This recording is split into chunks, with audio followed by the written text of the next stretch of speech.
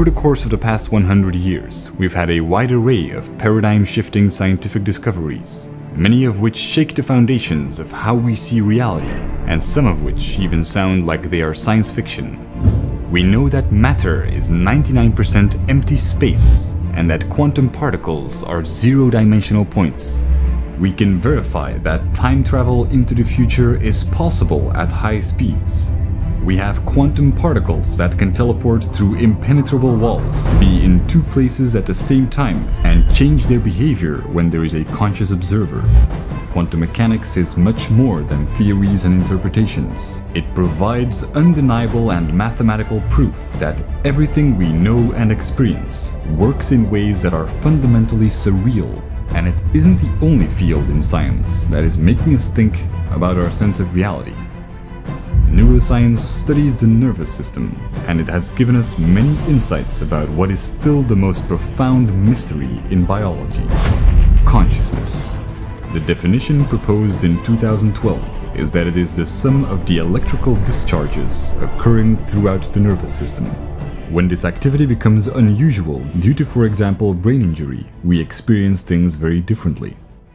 One rare disorder that can occur in association with migraine attacks and diabetes is called the Capgras delusion, which causes patients to believe that close friends and relatives are actually imposters. Even when patients who suffer this delusion seem to retain all their intellectual abilities, they will still insist and create elaborate rationalizations to explain how their family and friends have been replaced by frauds. Other disorders can cause patients to lose the ability to describe or perceive the right half of people's faces, but they will not be aware that they have this condition and instead come up with inaccurate descriptions that they believe to be correct. We traditionally and intuitively assume that our capacity for mathematical and rational thinking gives us the ability to make objective distinctions.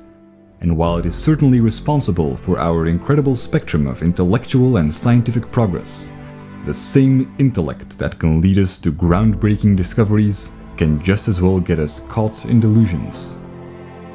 The underlying patterns of our consciousness define our entire perception of reality. It also seems that our consciousness works more like a digital clock than an analog one. Rather than a constant flow of experience, our experiences could be broken up in intervals or time quanta of 0.042 seconds, each of which make up one moment of consciousness. This is called quantization. It means that something can be broken up in small discrete building blocks. Each state of consciousness consists of a certain amount of information and can theoretically be stored on, for example, a hard drive. While not currently within reach, we are seeing tremendous progress in research that is aimed at simulating the brain. Some of the most reality-shattering discoveries of the past century haven't even been absorbed in mainstream culture yet. And what we have found in only the past decades is starting to point to an understanding of consciousness that will change the way we look at life and death. In 2007, stem cell pioneer Robert Lanza proposed that time and space, and even our entire reality, are not what we think they are. Criticized for being incomplete, but at the same time recognized as scientifically sound and potentially revolutionary by scientists ranging from Nobel laureates in physiology to astrophysicists at NASA, the theory of biocentrism describes reality as a process that fundamentally involves our consciousness. Lanza's scientific theory explains how without consciousness, all matter dwells in an undetermined state of probability. Time has no real existence, and space is just a concept we use to make sense of things. If we look towards neuroscience and quantum mechanics to further fill in the blanks and shortcomings of biocentrism, all that we are left with are quantized states of consciousness. Reality how we know it does not exist, and if it had any sort of existence that we could visualize, it would look something like this: an endless sea of static, of information in which all probabilities exist. Imagining all these probabilities within a zero-dimensional space without time is not easy, but it is perhaps as close as we'll ever come to imagining what reality really is.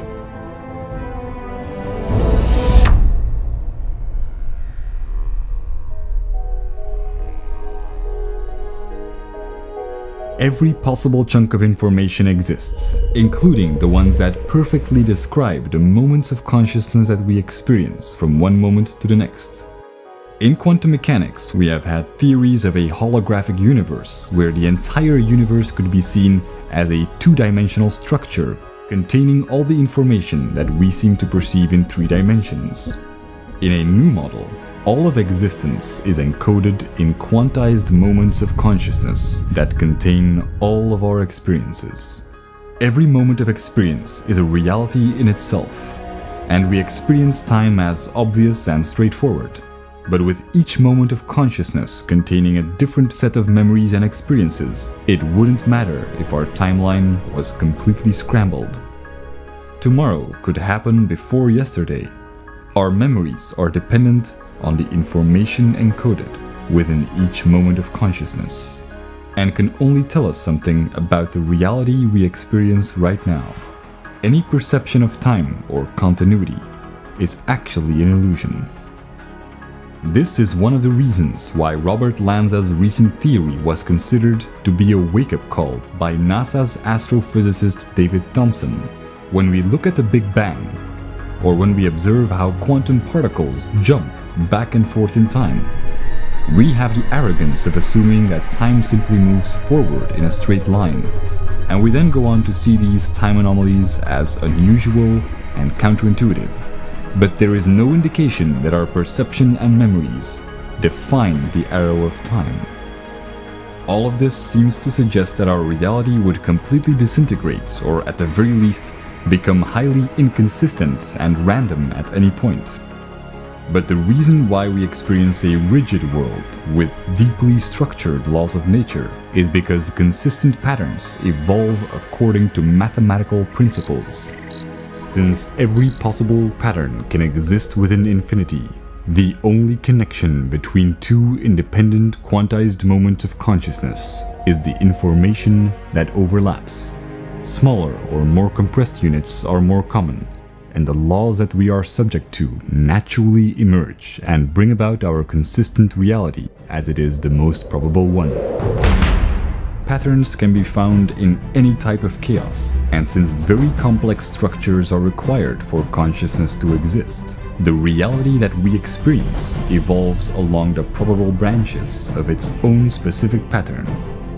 If neural disorders such as Capgras syndrome have taught us anything, it's that we have an incredible ability to rationalize the oddities in our reality.